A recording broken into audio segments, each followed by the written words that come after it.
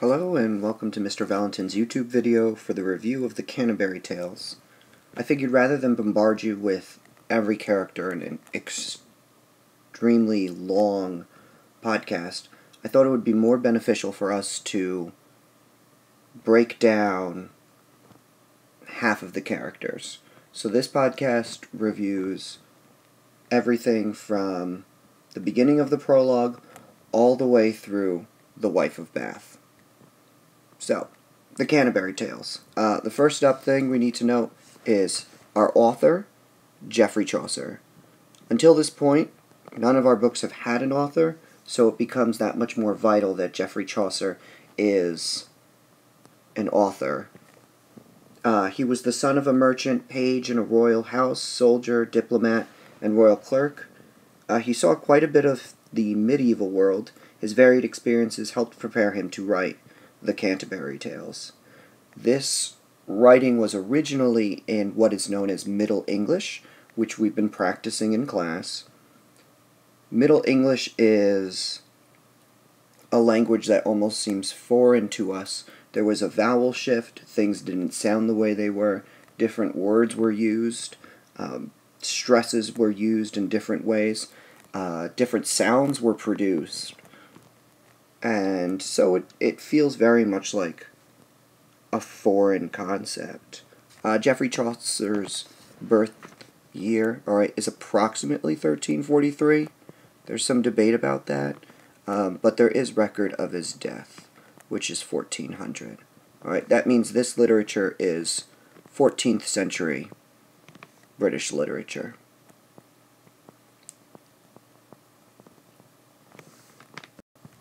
Chaucer did write the Canterbury Tales in his later years. No one knows for certain what prompted him to begin this work. His inspiration may have been from his own participation in his pilgrimage to Canterbury, but there's not 100% proof of that. Of the projected 120 stories, only 24 were complete. So out of possible 120, only 24 were complete.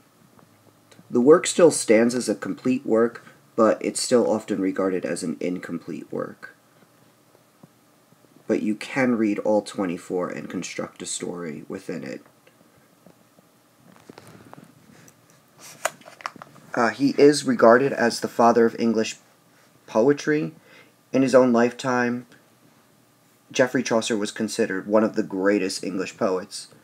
Recognized as a shrewd storyteller, he was also praised by contemporaries as the first to quote, rain the gold dewdrops of speech and eloquence into English literature, end quote. Throughout history, a new generation of poets' writings in English have studied his work for inspiration and insight. So, that's what we need to know about Geoffrey Chaucer. Let's continue. Our text is unique because it's what is known as a social commentary. Social commentary is writing that offers insight into society, its values, and its customs. Alright, so again, emphasize society, its values, and customs. This becomes important because that means our text is saying something. Something about the characters we meet, something about the world that they live in, something about Geoffrey Chaucer's world. So, the idea of social commentary is it's saying something. The two big literary terms that we're going to cover for this podcast, or YouTube video, is direct characterization and indirect characterization. Direct characterization is very simple. It presents direct statements about a character. So, when Geoffrey Chaucer makes a statement about the knight that he followed chivalry, truth, honor, he's an honorable person, or the squire when he says he's about 20 years old, he has blonde locks, that's direct characterization because we're saying something direct about the character. It requires very little to no interpretation. Indirect characterization, however, is the opposite. Indirect characterization uses actions, thoughts, and dialogue to reveal a character's personality. Again, that's actions, thoughts, and dialogue. So by examining these things, we will understand the character. So, for example, by saying, for the knight, he says, he was not gaily dressed. Chaucer suggests that the knight is not vain, that he's honorable, that he takes the higher road. He's not interested in frivolity. He's not a frivolous person. So, there's an example. I guess a more common example would be if someone pushed another person off the cliff. The person who pushed someone off the cliff, we would say, that's not a nice person. Alright, we're using the actions to demonstrate who the person is. Alright, if you say something mean about someone, alright, that's using dialogue. The other thing we need to know is this is a story about a pilgrimage. A pilgrimage is a long annual trip to a holy place, and they're a popular way to express religious devotion. Alright, so long religious journey. Alright, annual, meaning they happen from time to time. Alright. Long annual trip to holy places.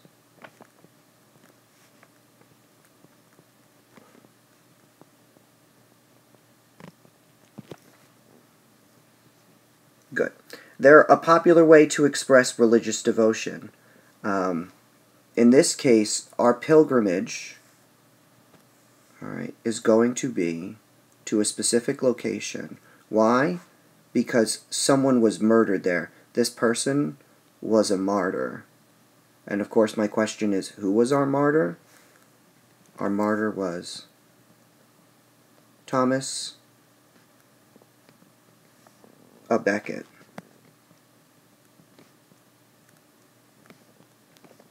He was murdered for his religious beliefs, and now the location of his murder is the place where people travel to give their respects, and also because they believe in that there might be some holy types of healing power. We see this today with Our Lady of Lourdes, Guadalupe, so this is not a necessarily uncommon thing. So a couple questions.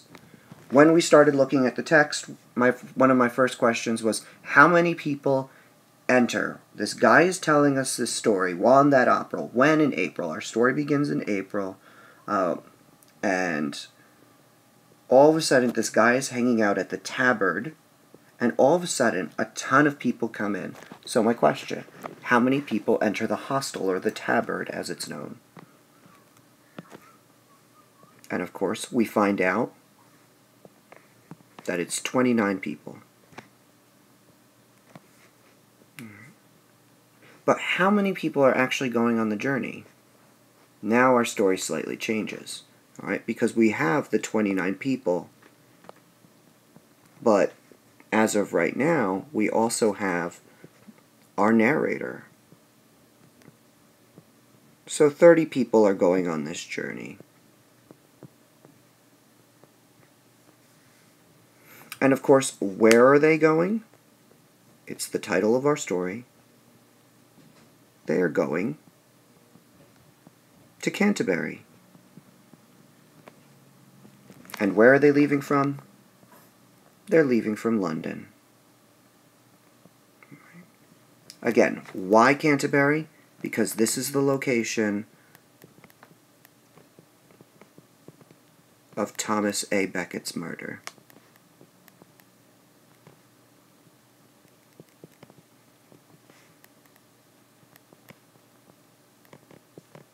Good. Alright. When you're done memorizing your poem, alright, they say, the holy blissful martyr. Alright, the holy blissful martyr for to seca. Alright, they go there to seek the holy blissful martyr. Alright, that's the whole purpose. Excellent. So let's start by learning about these characters.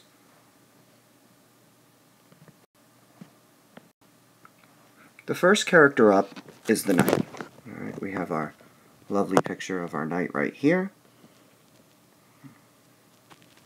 Now, notice he is introduced first. This is of vital importance. He is our first character. And the question is, why? Well, he's the most noble. Alright. He comes from nobility, meaning he's of high rank. He has high social standing.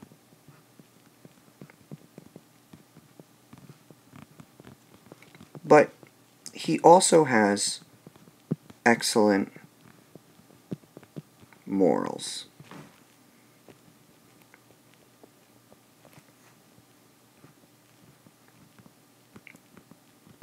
We also want to take note that he's well-traveled.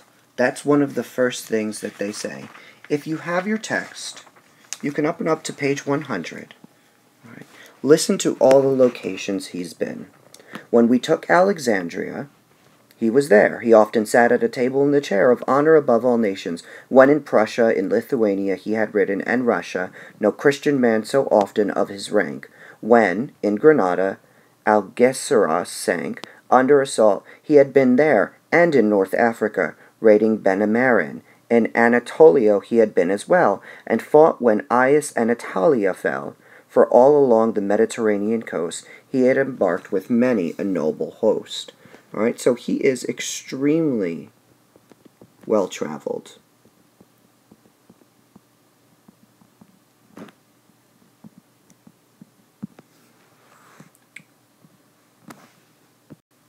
We do want to make note, if you turn to around line 70, we'll begin there. And though so much distinguished, he was wise, and in his bearing modest as a maid. He never yet a boorish thing had said, in all his life to any, come what might.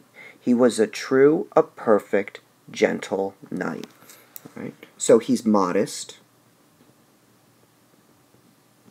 He's not showy.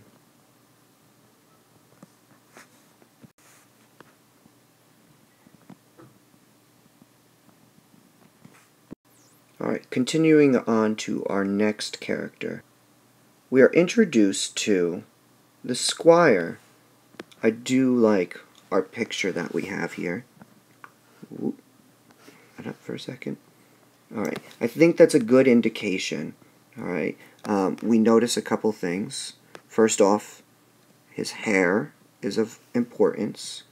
Alright, and kind of his thin look. How he looks a little bit more on the dainty side. So let's begin at the bottom of 100, where they begin explaining the squire. And they start with leaving off from the knight. He had his son with him, a fine young squire, a lover and cadet, a lad of fire, with locks as curly as if they had been pressed. He was some 20 years of age, I guessed. Alright, so immediately we find out he is the knight's son.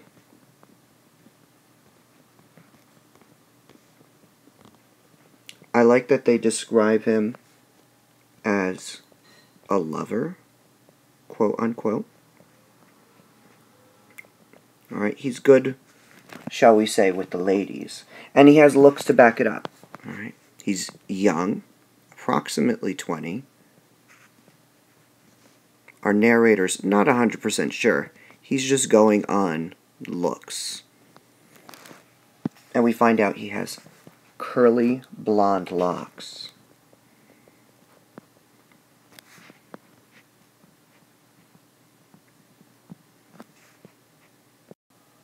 Notice how they begin to describe him in terms of how he deals with women. They say on line 79, and had done valiantly in little space of time and hope to win his lady's grace.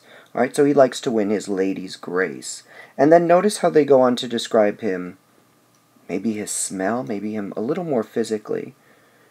He was embroidered like a meadow bright, and full of freshest flowers, red and white. Singing he was, or fluting all the day, he was as fresh as is the month of May. All right, so this is a person who's very much concerned with their looks, it appears. Continuing on, short was his gown, the sleeves were long and wide. He knew the way to sit a horse and ride. He could make songs and poems and recite. He knew how to joust and dance, to draw and write. All right, so unlike his father, who's very much a soldier, we find out this guy, all right, likes singing. He likes to write. He likes to dance. Right? He's not your atypical, or he's not your typical type of person. I like to describe him as a glorified pretty boy. You're very Heath Ledger type of person. In fact, Heath Ledger was in a movie called The Knight's Tale, which is about a squire, and this picture would do us quite some appropriate business. Alright, just kind of that curly blonde hair, pretty boy kind of look, staring like sultry at you. It's a little bit creepy, I guess, when you start thinking about it. Anyway, very good. So that is the squire. We move on to the yeoman. I like to... this is from the picture exactly in your book. I pulled this right off. Alright, we kind of got this picture. And I thought they did a good job. They indicate some very important things. They note his weapons. Alright, so we have a bow. We have arrows. We have a sword in his back. We have a shield. They also have his dirk. Alright, which is like a little dagger. So they get that right. But I feel like his characterization is ever so slightly off in terms of his looks. So I think of him, they say describe him as wearing green. Alright, I think of him far more as a, you know, Robin Hood kind of figure. Alright, and he was the servant of the squire. So let's note a couple of these things. Alright, servant of the squire. Tired of using blue. Servant of the squire. And he likes the color green, or wears green. I shouldn't say he likes it. He's probably wearing green because we find out he's a hunter. Right? A forester, as they say. And so green would be a great color for, shall we say, camouflage. All right. We find out that his face is brown like a nut. All right. He's tanned. And this is important because he's out in the sun. All right. So indicate the weapons. That's also important to note. So we have bow, an arrow. All right. We have sword, shield, and the dirk. Our next character is the nun, who, or the prioress, really, is what she's referred to. Kind of the head nun. I like this picture, although when you kind of blow it up, it kind of looks like she has a beard, but it's a shadow. Alright, so let's shrink that back down. Put that over there. Alright, we find out that the prioress, alright, is very educated. That's one of the first things we find out. We can figure out that she speaks 3 languages. Even though the text never indicates it, alright, we understand that she has quite the bit of education. So she speaks 3 languages. She obviously, of course, speaks English because she lives in England. Alright, we find out she speaks French. They make note of that. Oops, misspelled that.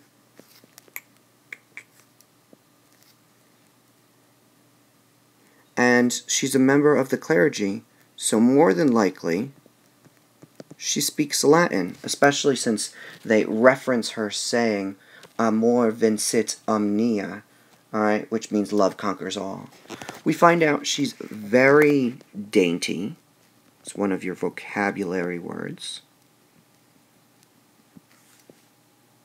We also find out she's quite elegant, well-mannered.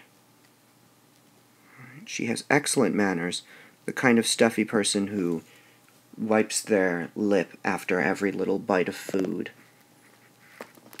She's also caring. She talks about the dogs, how she would cry if anyone made them, quote, smart, right, which means hits them, or even if she saw a little mouse, she would cry. I didn't really note the next characters, alright, but the next characters are the second nun and the nun's priest. There's really not too much to say about them because, well, let's read the entire passage together. It starts on the top of 103. Another nun, the chaplain at her cell, was riding with her and a priest as well. And that's the entire text. Alright? All we know is that these two people, alright, are riding with the prioress. Otherwise, we know nothing of them. The only glimpse we have is of the priest, and that's because he's one of the people who ends up telling a story. The next character is the monk, and the picture works quite well here. So I'm just going to move him over, alright, and we're going to note, physically, they do a good job here, alright. Immediately we notice he's bald. We also notice his weight. They describe him, their words, not mine, as fat. And we talked about it in class. Fat is associated with, at this time, wealth. And so that's important to note. Other things to note that we would indicate that show that he is, quote, wealthy. All right. Notice his jacket is fur-lined. And notice his brooch is gold. Alright, so he's not a person who's afraid to show his wealth. We find out that he enjoys hunting,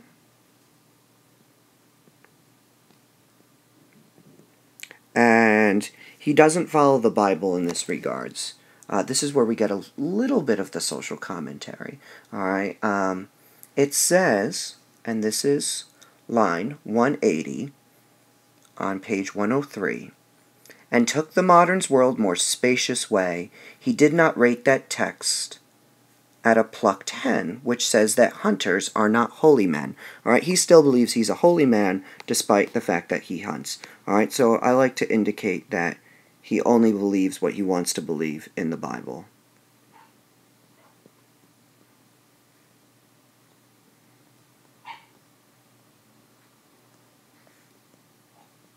Believes what he wants. Excellent. Moving on. Our next character is a friar, and this is really where our social commentary comes in. All right. I love this picture. We know he is a, at least sort of, holy man. All right. He's praying. We notice the cross down here. All right. He sells confessions for money.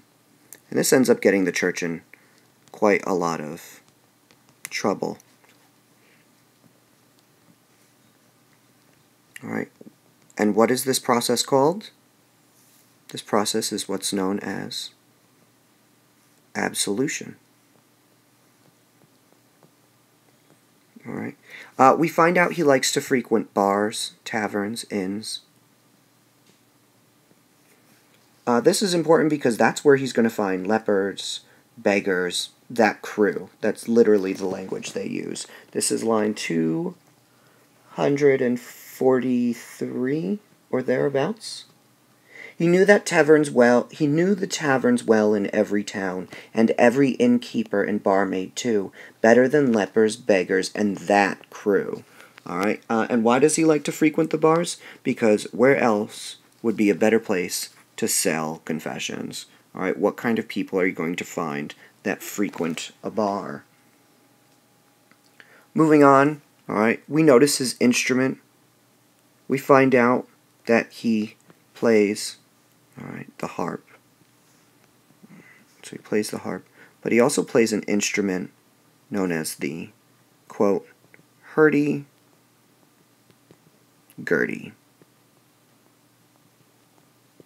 And let me pull up a picture of the hurdy-gurdy for you. Alright, this is a hurdy-gurdy. Notice it has like a crank. It's sort of like a violin meets guitar kind of thing. Alright, but the special thing is its crank. A not well-used instrument nowadays. Alright, so we'll toss that up there. Alright, tilt that. There we go. Alright, cool. Good. Other things we find out, he likes to sing. We find out he has a lisp, which may be a more attractive thing than would be considered today.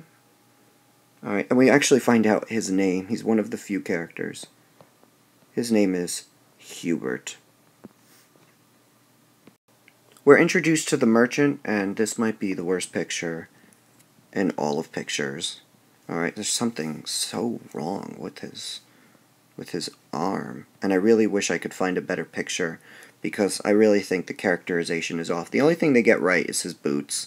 Otherwise, I don't really think that's much for his hat or the way that he describes their beard. Alright, so let's just toss the merchant over there. Alright, so first thing we find out, he has a beaver hat. He has a forked beard. Alright.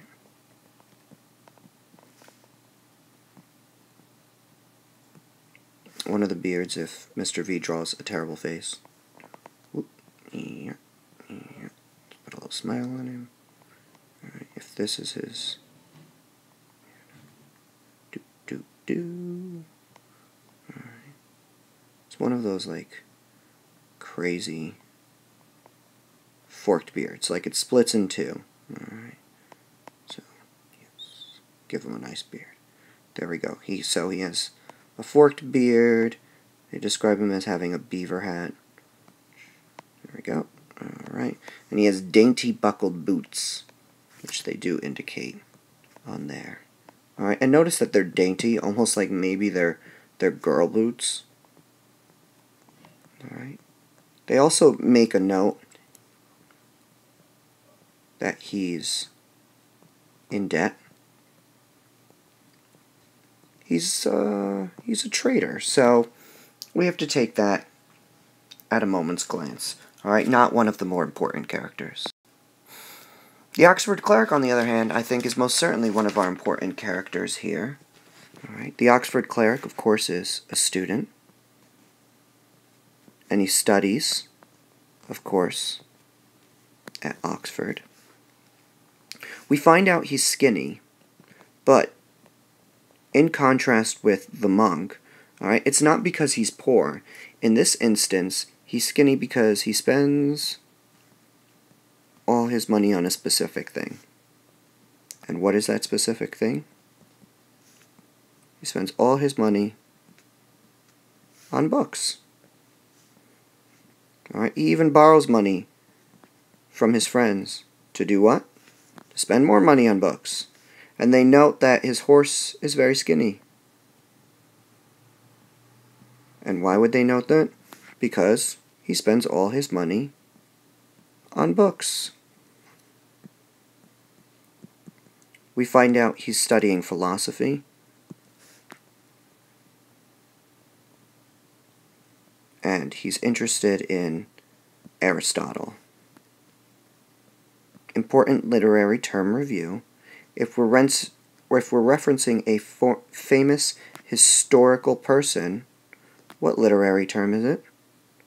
And of course the answer is, it's an allusion. Next up is the Sergeant at Law. And all we really need to know about him is he's a lawyer. He obviously knows a lot about law. Alright, and they note that he has really good grammar. And I think that's a thing worth noting. make sure you know how to spell grammar. That's a good word to know how to spell, and a lot of people spell it wrong. They spell it with ER, but it's actually AR. The next character is the Franklin. We have this interesting picture, this kind of Santa Claus creepy figure going on in the bottom right, but they get that correct, alright? First thing they note is he has a white beard. Alright, Franklin is not his name. Alright, that's his profession. And his profession is a wealthy landowner.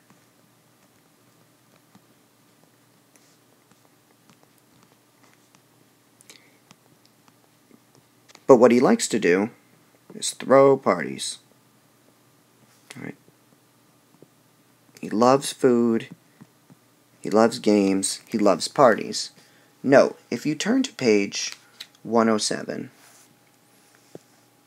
a couple lines down, they begin describing how much he loves food and wine and festivities. He made, this is line 350, he made his household free to all the county. His bread, his ale were the finest of the fine, and no one had a better stock of wine. His house was never short of baked meat pies, of fish and flesh, and these, in such supplies, it positively snowed with meat and drink, and all the dainties that a man could think. Alright, so he really likes to host things, alright, to party. The Guild is our next group, right? The Guild is really the introduction of our working class.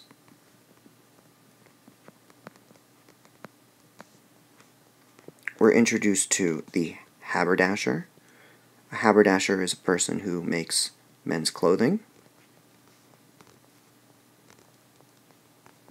A dyer dyes clothes. The carpenter, clothers, that's great, dyes clothes. Change that to clothing. We'll be symmetrical in our syntax. Alright. Carpenter makes furniture. Our weaver makes basket and bags. And our carpet maker makes carpets. That's all you need to know about the Guild. Alright, they don't really stress what their interaction is. Alright, but they're important nevertheless. Not part of the Guild, but clearly working class, is the cook. We find out that the cook is good at tasting ale.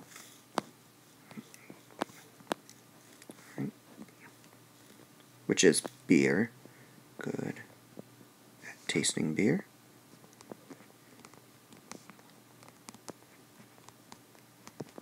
Alright, we find out that he has an ulcer on his knee, which our picture lovely indicates. We should note his profession, which is, he's a cook. That's important. Alright, and he makes really good blancmange. You should know what blancmange is because it's a traditional English dish. Alright, it's just like a creamy chicken. Alright, creamy chicken.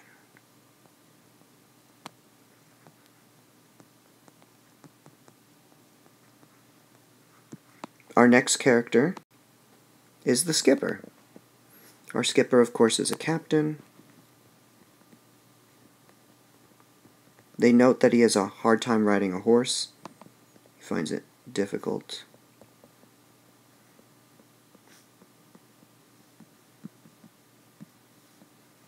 And we can figure this is because he is, or has, sea legs. We also notice his morality. He tells people to walk the plank from time to time.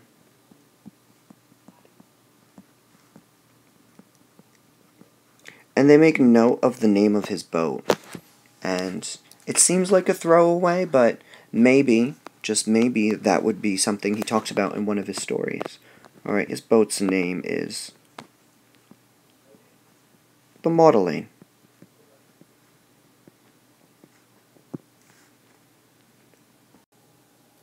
Okay, so sorry about that. I wanted to add in the character that we were going to talk about, which, alright, sometimes known as the physician. And in class we discussed the 4 humors, so you want to make sure you know what the 4 humors are. And this was a way of healing people. So I would use yellow, but you wouldn't be able to see it. The first humor is yellow. It's associated with summer and associated with urine. Alright, this is for mild sicknesses, people who are easily angered or bad-tempered, alright, and so removing urine would hopefully cure them of this. The next is green, associated with winter, and associated with phlegm. This is for more serious sicknesses, associated with like your brain, or possibly, more than likely, your lungs. Alright. Those who are more seriously sick, or those who are like calm, unemotional. Good. Our next, more serious color is black. Black is associated with autumn.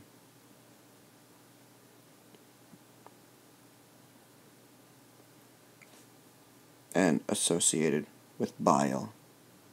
Those who were more depressed, despondent, sleepless, irritable, all right, they would find a way to remove bile, laxatives, and cure them of that. And of course the final is red, associated with spring,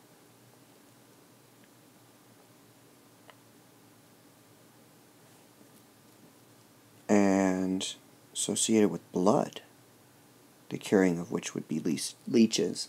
This is a far more dangerous, associated with liver, cancer, those kind of things.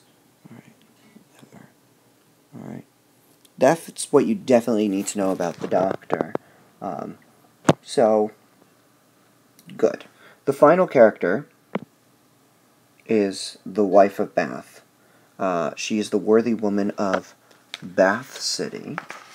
Alright, I love this picture. I think it's an excellent portrayal of her. I've seen other pictures that portray her in different ways. Alright, she wears red. It's important. It's a color associated with, dare we say, prostitution. I think that's important, especially since they indicate that she has gapped teeth, which we talked about in class. Alright, we know gapped teeth meant she was good at many things. Alright, and they note that she is good at, quote, dancing. We also find out that she had 5 husbands, alright, so, and it's not because she divorced her husbands. So how did she manage 5 husbands? She married old. And as we kindly pointed out in class, when we add up all these things, what is she? Well, she's really a gold digger. Good. Alright, so those are the characters that we're going through now. Alright, I'll make another podcast shortly thereafter. Alright, starting with the parson and finishing through. Alright, hopefully you found this helpful. Continue to review, practice your Canterbury Tale, and I will also make a separate podcast for the first 18 lines in Middle English. Thanks for listening, and remember, the more views, the more likes, the happier I am, and feel free to leave comments on what you thought. Thanks, guys.